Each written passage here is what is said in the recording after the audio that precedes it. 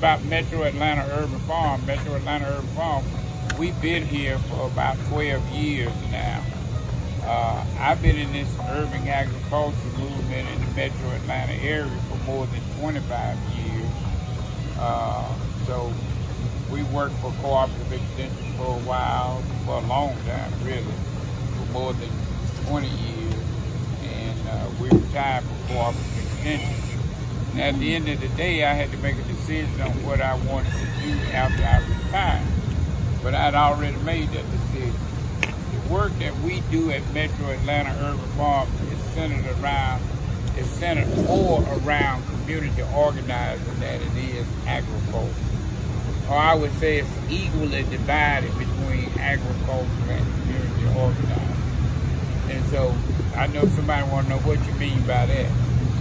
So when we first started out in this program, urban agriculture, we were working in some of the most notorious places in the city. Bank headquarters, Bourne homes, those places don't even exist no more. Carver homes, the places are there, but they've been revitalized, the names have been changed. The drug dealers have kind of dissipated out to other places, and a lot of the people have, you know, they've become mixed communities, and a lot of the poor people are already gone, and I'm not sure where they went. But we started a program that we call the Atlanta Urban Gardening Leadership Training Program. The Atlanta Urban Gardening Leadership Training Program was designed to give marginalized and underserved communities a gardening lesson, a leadership lesson, opportunity and a chance to fellowship and network with each other. And we eventually started an outreach program to the homeless community, where once a month those community gardeners were feeding more than 300 folks in the downtown Atlanta area, at Peachtree and Pine, on the street, and the Atlanta Union Mission. So they were making nutritional lunches, and we were taking them down to those people. That program has evolved into what we're doing right now at Metro Atlanta Urban Farm, doing certain crops that we're growing. Seniors are able to come in and pick their own greens and take them home and do whatever they want to do. During the pandemic, Metro Atlanta Urban Farm during this pandemic, Metro Atlanta Urban Farm has fed more than 25,000 families across the Metro Atlanta area in conjunction with the Atlanta Community Food Bank.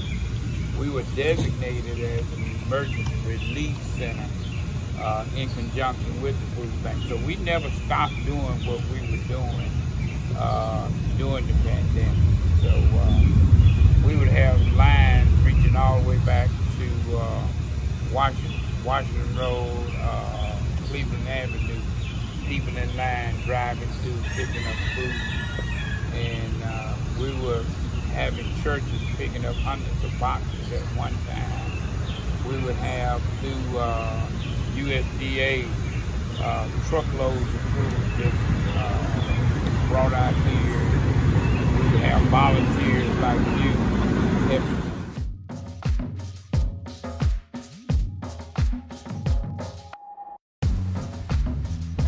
I'm Farmer Terry, and I'm here at Metro Atlanta Urban Farm.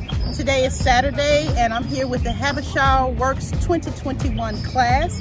And Mr. Bobby has them just doing some basic weeding, but this is one of my favorite places to go. So I just want to give you a tour of the garden. You can see the house here in the back and all the structures here. You have two houses.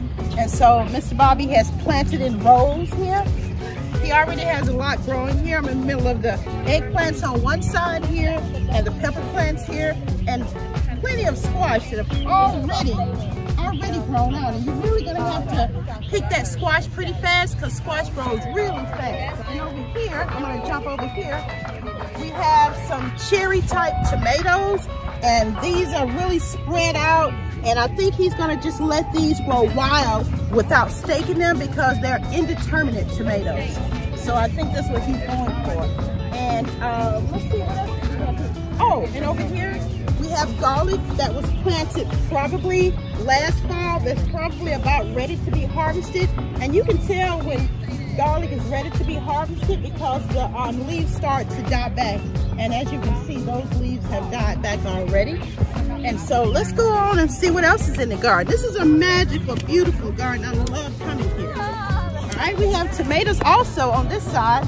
And as you can see, these are not quite as well developed as these are because they're different varieties. So different varieties of tomatoes grow at different times.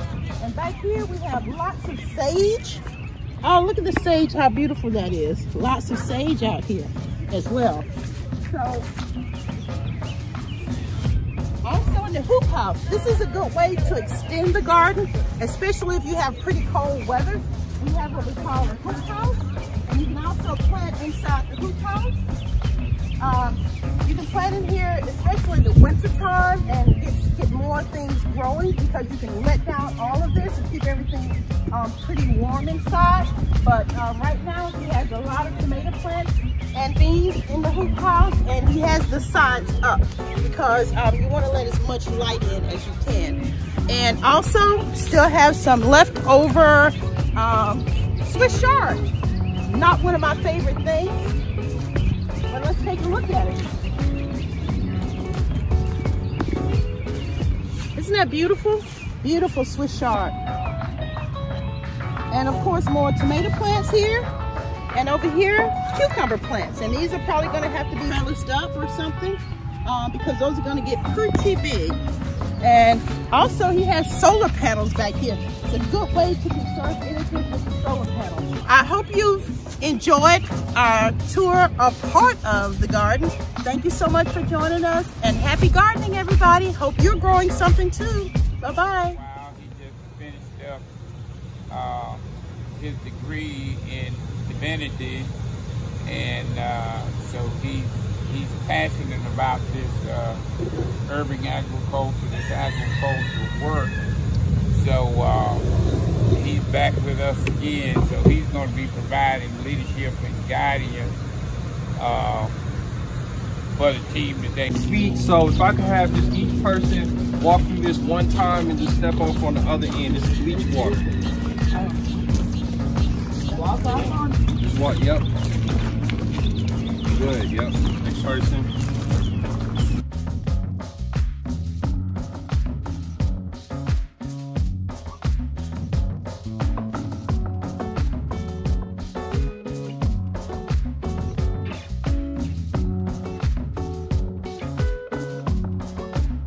Just be careful. Okay.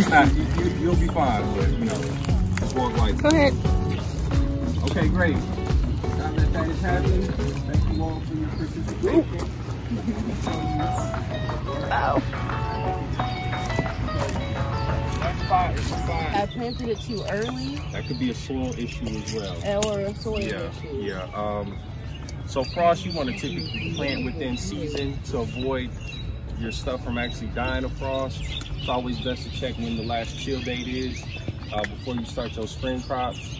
Right now it's good to plant anything that's warm, right? And you can even plant collards and different cool weather things. You just got to put them in shaded areas and they'll be just fine. So this is a great period to really plant anything and everything. But during the cool period, you want to stick to your leafy greens, your broccoli, your collards, your kale, your mustard greens, stuff like that, because that's going to be perfectly fine during the chill period. Okay, so that's just stay in line. Like, look, this is designed perfectly. Like, nature has 4 seasons for a reason, 2 of which are transitional, the other 2 are full. So Unless you're in California. Unless you're in California, that's right. There's no.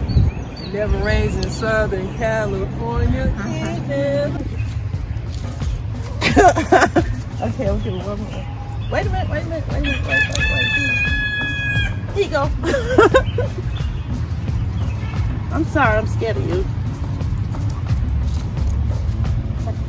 I don't know what kind of plant this is, but they seem to like it.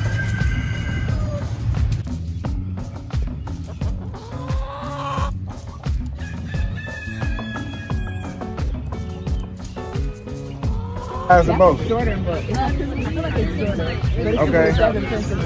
And it's undesirable in Yeah. the garden, so Miss Bobby don't want this, right? That's what I was trying to see. Oh, you don't know if it's desirable. Well, let's ask him. But yeah, no, I Where feel is like, Mr. Ball? I think so. I think he's right. I think Oh, it is super undesirable. Because it looks like it looks like amaranth, really, but it could be. I've seen amaranth that's like a wild kind of an amaranth, so that's what it actually looks like. So, I mean, that's just the question.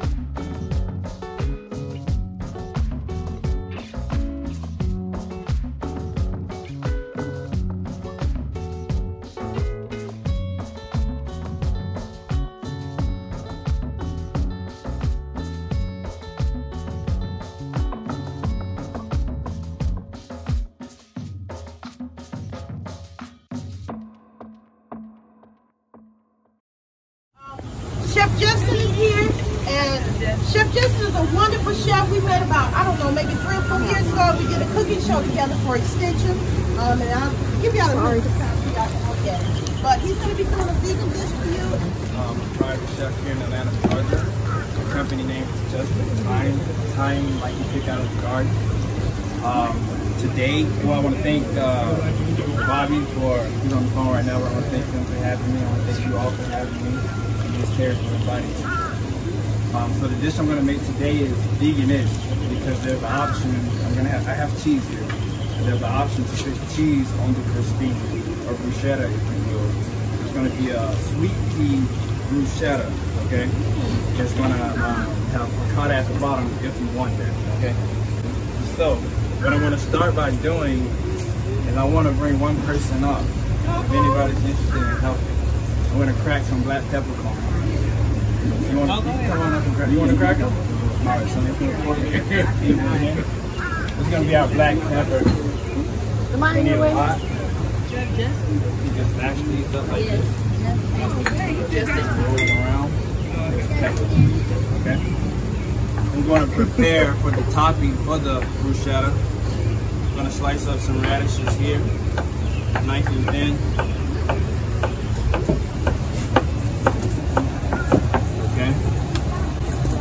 More here. And you want a nice rocking motion like this. I had to pick it up a little bit for that, but you want it to stay on the board. You have a nice rocking motion. Bring up that back part. Okay.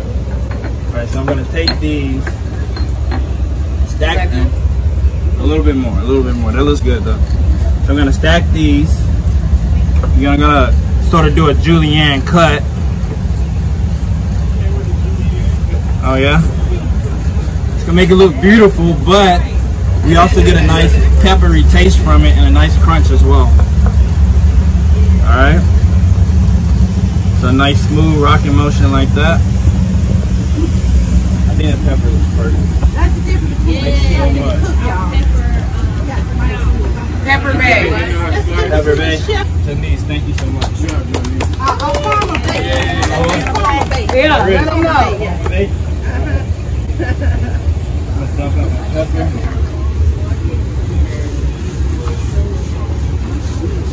Smell that pepper too. That's I smell so good. Yeah. Right. So now, I'm going to take my frozen sweet peas. I just let them come up the room just a little bit. Go straight in here. So yeah, he's using frozen sweet peas. It's very difficult to find sweet peas fresh. Right. I think sweet peas are kind of underrated. Yeah. Not really used too often. So I wanted to kind of celebrate them today. You know. Yeah. It's a lot of work. Yeah. Only place I know is selling fresh is Publix. Occasionally, that Publix will have them fresh. I definitely believe in frozen fresh. Yeah. Nice and simple, easy. Oh yeah. I want to bring out one more volunteer. All right. Come on up. Let's do it.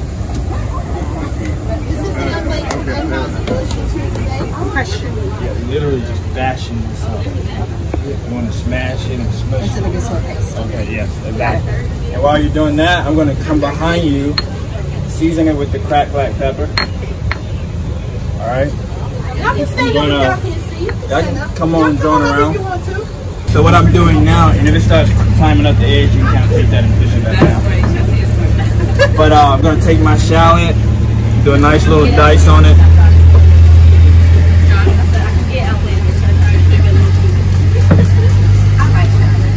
You like shallots? I like them better than onions. It's a single serve onion. Single serve. I'm gonna go in I prefer them because it's just me. about a tablespoon of shallot. Because I be like, wait, what can I do with this before it goes bad? Season some other food. Right. I like shallots a lot. Well, I'm gonna be. I'm an OMAD person. Strawberry. I got my glasses in my pocket. I'm gonna put them on. Keep going. That's gonna take about 5 minutes probably. All right. So now we're gonna go ahead and season it with some salt as well. Keep going. All right. And then I'm gonna season it with some lemon zest, not the juice, but the zest. If you put the juice, you'll discolor it and start cooking. It's acid. You'll discolor it. You want a nice bright green color, which is going to maintain those nutritions as well. See, that's chef's notes right there. That is chef notes. I'm going to zest my lemon. They know the I'm science. going to dump that in. So this is going to be, it's going to eat really clean, really aromatic, fresh, humble, cute. Not any heavy flavors going on. So about these mint leaves, which I'm going to use here. So most chefs, most people say don't bruise the herbs, but bruise the herbs in the food because it releases more flavor. If you bruise it on the board, the flavor goes to the board and it won't transfer over. What you want to do is actually bruise it like scrunch it up? Bruise it like bash it with this thing. Okay. Violent. Right. Mash it like the rest of it. Go in there with my mint leaves. Looking good. Keep bashing. Anyone wants ricotta on their toast or no? You do? You have some? So let's do. We'll do every other crostini with the ricotta. I want to bring on one person to do that. I miss ricotta. You want to come on I want to up? volunteer. It almost seems like it's like I got gloves in my cheese. You only 3? Yeah, like 2. Looking good still. Really A good. little scoop, put it on the crostini. Exactly. And then Yeah, and just kind of smear it a little bit. That's perfect. I like to season the ricotta just a little bit with some salt. yeah. So I'm gonna add in a little bit of. It's gonna help that out too. I'm gonna add in a little bit of extra virgin olive oil. It's gonna give it some grassiness. What I mean by grassiness is kind of an earthy, natural taste to it. It's giving green. It's very green. So About a tablespoon of that. green with a little zest. Everybody coming together now. No, that's what this is.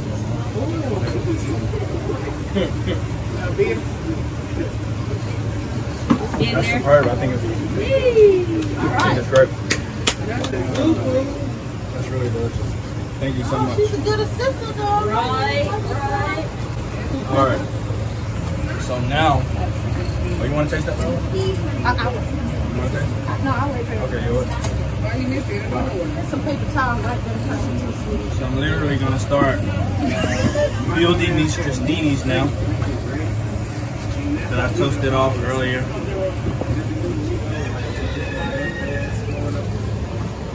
Okay. Everybody make sure you have your recipes. Everybody got their recipes. Actually, I need one more volunteer.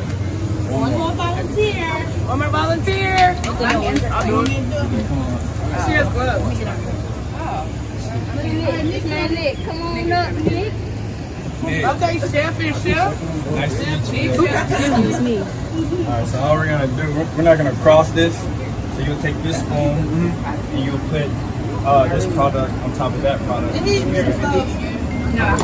take this spoon and smear it on top of that product. Next year, And give it another level of pepperiness to it. You're gonna get it from the radish and you're gonna get it from that cracked black pepper as well. I'm gonna take some olive oil, extra virgin. I wanna season my bowl a little bit. I'm gonna go in a black pepper and salt. Then I'm gonna squeeze in some lemon juice. So I basically essentially just made a salad dressing right here. You see in the bowl over. It's essentially a salad dressing, usually 3 parts to 1. Extra virgin olive oil and lemon juice. I'm tossing up my watercress in the olive oil, lemon juice, salt and pepper. Nice and lightly. Isn't that nice? It's a simple little salad. Alright, so toss it like that so you don't bruise. Alright, so Ever so lightly. that was fun. Alright, so I'm just gonna simple it. Thank you. I'm gonna do this. I'm gonna put a little bit of radish down. Everybody that's trying to look at cheese, I'm like, do it. Because I can't do it. Radish on top. Nice and look at the color, right? So I'm going with my greens here. That's my thing. I don't know how to cook beef. No secrets, no tricks. Really straightforward and good job, man. Really healthy. Thank y'all so much. Thank you. Please enjoy. I got some plates here.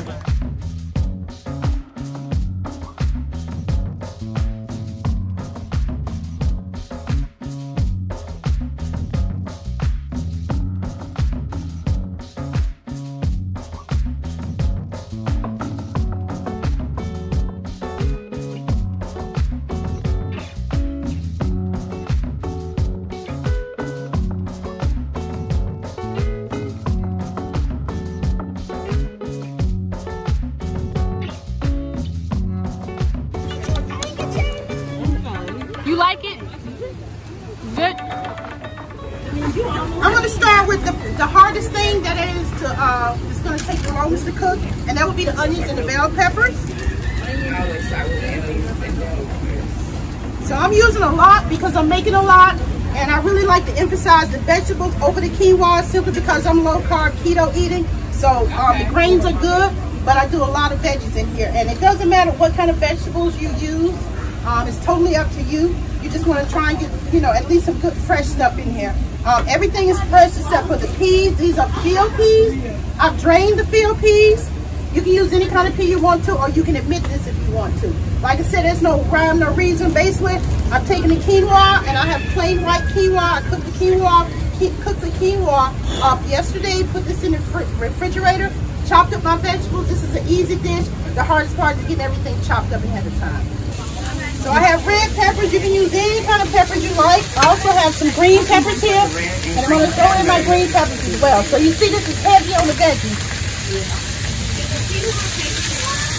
To cook? Oh no, the quinoa cooked in about, I'd say maybe 15 minutes at most. It's very quick. You cook that quicker than you would cook rice. And you have to be careful so that you don't overcook it. And I actually almost overcooked these. And to me, the way you tell when the quinoa is done, there's a little, it's a round ball, but there's a little C. It looks like a little circle, a little C. You see those? Mm-hmm. Whenever those start to separate from the thing, it's ready. That's how you know it's ready. Yeah, that's how I know it's ready. Once I first start to see it, when I first start to see that quinoa burst open and those start to come out, it's ready. Go ahead and take it off and cool it down because you don't want it to keep cooking. So I'm just going to cook this down, and you can cook this down for as long or as little as you like. I like to cook it down a little bit, but not too much, You can add soy sauce or aminos to this if you like. And I also like to add a little bit of sesame oil at the end. And the only season I'm using garlic powder because I didn't have time to chop up fresh garlic. But I prefer fresh minced garlic in here. And a little Cajun seasoning. I'm not really using a lot of salt here. You salt as you like. I don't tell people how much salt to use. That's up to you. But salt is necessary to prepare food. You'd be like, no salt. It's hard to cook without salt. Who says no salt? I have, mostly older people who are on a diet, and the doctor says, but I always ask them, did he say no salt or did he say cut back on salt? And if he say, okay, you can have a tablespoon of salt a day, tell people measure that tablespoon out and use it, put it in here, and use it throughout the day as you see fit. it. That's your tablespoon. You know, whatever you cook, whatever you eat, that's all the salt you can have. And if you prepare food from scratch, you gonna know that, you know, ain't no salt in the food because I prepared it myself. When you go into the restaurant or you buying something already prepared, you don't know how much sodium is already in there. You need salt too, if you're Yeah, you need some salt. Yeah, you gotta have some salt. People kill me. I have a coworker like that. It's like, Miss Terry, did you put salt in it? Yeah, of course I did. And he still go back there and eat it every time. Look how pretty that is. Every time he asks about the sodium, then he say you put too much salt and too much oil in it. And hold on, wait a minute. So you see how pretty those colors are? That's why you want to get a lot of different ones. I'm going to add my peas and carrots here. And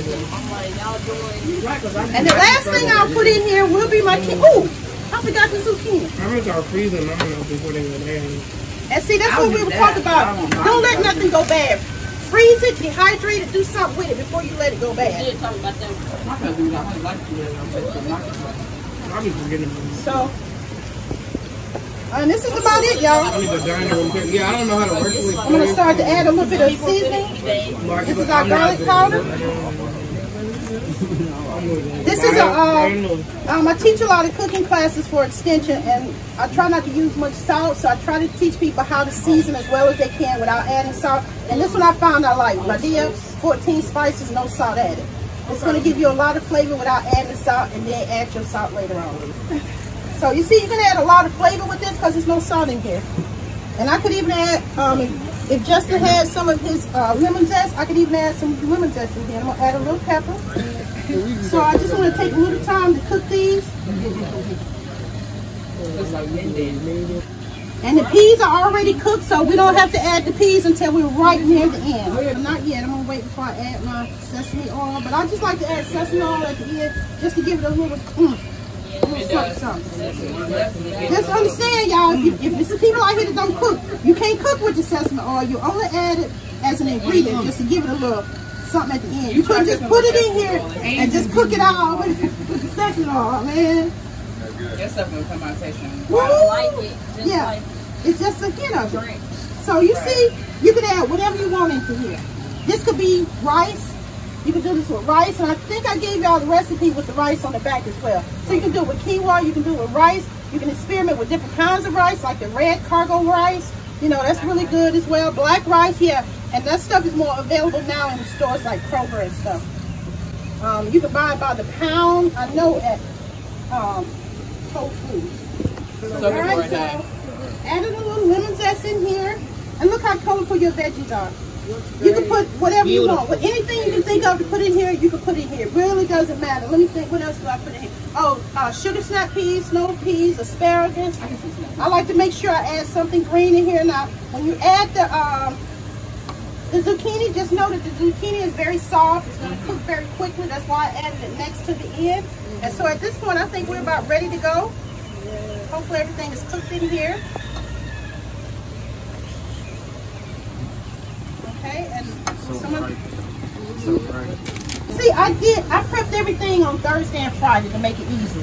So whenever you got time, just prep some stuff and put it in the refrigerator. Prep it, put it in, so you don't do everything and it feel like, oh, it's gonna take forever. You know, it do. Right, yeah. that's what I be doing. Or if you have stuff, you cook something early in the week, you have some leftovers, throw the leftovers in here. You can put corn in here. You know, for me, that would be adding more carbohydrates, which I don't want. Do your refrigerator look like that? You can put it like prep vegetables and stuff? Oh, yeah, yeah. I prep a lot because, you know, I'm just tired sometimes. So when I get home, I might feel like I just don't have like a prep day, then a you know, prep day, then cook day, yeah. Yeah, that's what I need to do. And then the clean day. Like how you had it already in the bags when you came here. Yeah, like I said, I started this on Thursday. Yeah. That's a lot of quinoa, but we have a lot of veggies. And another thing, like, it's good to use those plastic bags too, store in the refrigerator. Okay. You got sauces, vegetables that you can lay them flat and freeze them and stack them. Yeah. You know, and you don't have all those dirty dishes you gotta clean. That's what I like about it. Plastic bags and that's what I love. Just go ahead. So you see, and you have different colors of quinoa too. You have the red quinoa, then you have, I think, a darker one. You have about 3 different colors. Sometimes you get the bag and it's mixed with all 3. I like to just do one because to me it seems like some quinoas are a little tougher than others. Like the white to me is the easiest and the quickest to cook. The red, you know, they tend to take a little bit longer, so I like to keep them separate. So at this point, our dish is ready. So only thing we really need to do is season it up a little bit more. Wasn't that easy? Everybody can make this dish. You can eat on this dish for a while. Sometime I'll make this on Sunday. I can eat on it through Thursday.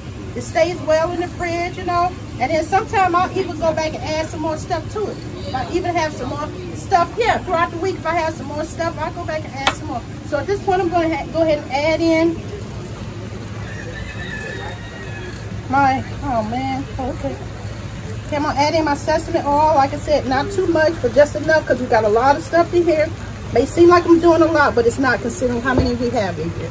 How many vegetables? Well, I'm taking the price of those, like I have to take